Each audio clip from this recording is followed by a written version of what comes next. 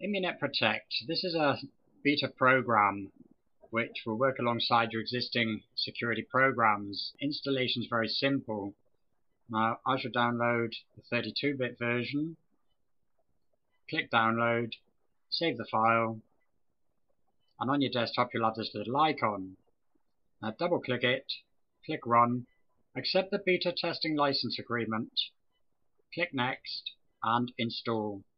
Now this will take a few minutes longer than what it actually shows here. Now this runs on Windows XP Service Pack 2 and above, Windows Vista Service Pack 1 and above, and Windows 7. Now when it's finished, it will initiate a flash scan which scans running processes and startup registry keys for threats. So all you have to do is click close and it will start the scan. You will get this little pop-up saying you're connected to the Immunet cloud, there's a number of people online, and protected from over 12 million threats. Now as you can see, it's scanning. It's a pretty quick scan, usually taking less than a minute. This obviously depends on your machine configuration, what you have installed, your number of running processes, and so on.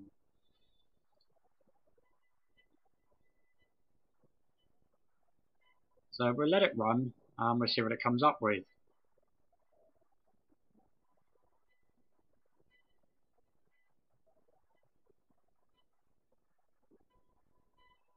Now we're at 78%, 81%.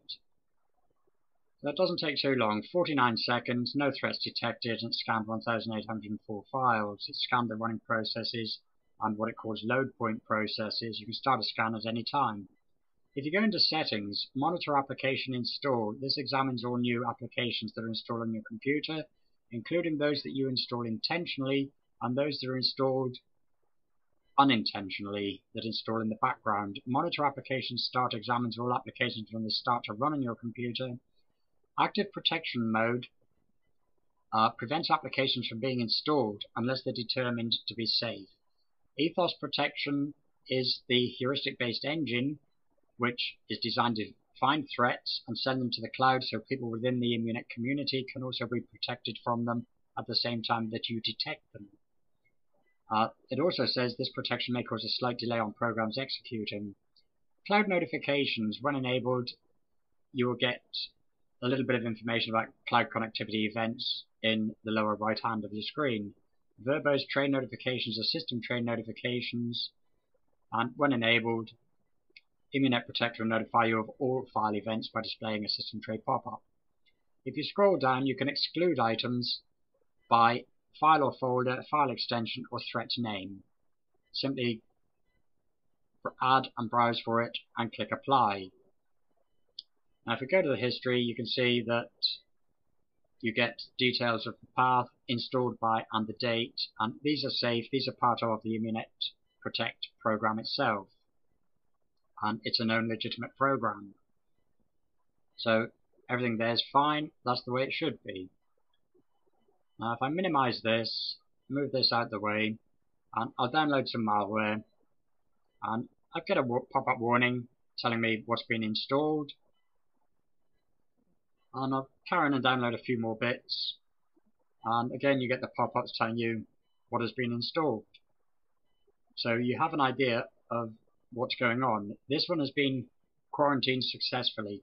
Now I have Microsoft Security Essentials here, but I have it disabled, so it's not monitoring any activity, and I have ThreatFire, which I've also turned the protection off. Now if I open up Immunet Protect, as you can see, 2 threats were detected and 7 clean programs were installed. Now some of those were not clean. The 2 that it did quarantine were the Win32 packed. It shows you the event type, the fact that it was quarantined, the path, and the date. You can restore any items that get put here accidentally by clicking restore. Now if I go to scan, click scan and just let it run, and this should be a bit quicker than the previous scan, and see what it comes back with. Now bear in mind this is a beta program. As it continues to grow, the more people that start to use it, the better it becomes. The bigger the community, the more effective, and the cloud database will also grow with it. So I'm not going to say it's a bad program by any means. It's beta, there's work to be done, it's improving, and I don't see any reason not to give it a try. Now, 32 seconds, no threats detected. Now I've got these two which did download, and I will run 52.exe, and we'll see what happens. And you get a pop-up, test 2 and test 1, not multi, after 1 were all installed, along with a few others. So if I go into Task Manager and just end these processes, I really don't want them and I don't need them, and they shouldn't be there. They're not what I would consider to be safe, or deem them to be safe. So I will take those out. Not multi as well, that one can go. We'll end that process. And everything else looks pretty much normal. So that looks okay.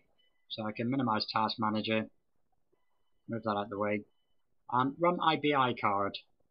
And again, we'll see what happens with this one. IBI card's running there. As you can see, the CPU and memory usage is quite low. But it's also loaded this one here, which is quite high, 97% CPU. I'll end the process. It's also installed avgbkill.sys. Now I'll end these processes, and everything else there seems to be quite normal. So we'll start a scan again, having installed these programs, which the program deemed them to be safe. I know them to be unsafe. They're actually quite dangerous. They're Trojan droppers, password stealers, and everything else that's bad about what comes along on the internet. Now, 37 seconds, it's found no threats. If we look at the history again, the system scans have come back as clean. The two threats that were quarantined were on the download earlier. So there's a couple of things it missed there, but this will improve. So I'll open up Malwarebytes. This has been updated, and I'll do a quick scan and we'll see what it comes back with. Now, as you can see, there's 25 infected objects. Trojan backdoors, Trojan banker, Trojan dropper, Trojan agent, password stealers, fake alerts, downloaders, and clickers.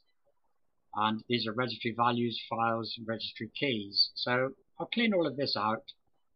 And Microsoft Security Essentials has also detected 5 potential threats.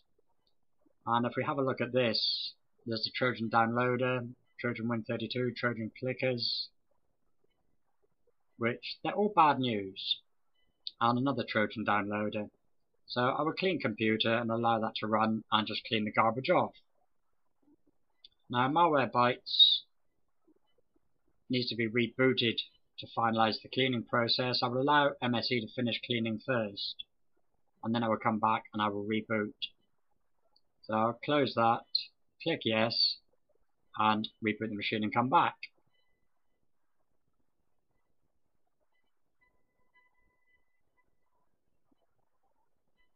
As you can see, now 52.exe has also disappeared as well. So it's worked, it's good news. Now, for the guy who doesn't like my voice and wants to throttle me, this is for you. You can find more information on my site, which is Free PC Security. You'll find more information on download links. You'll also find them under more info on YouTube. If you're on my site, you're already there. And my site is www.freepcsecurity.co.uk. Give it a try. If you don't try it, you don't know. It may work for you, it may not.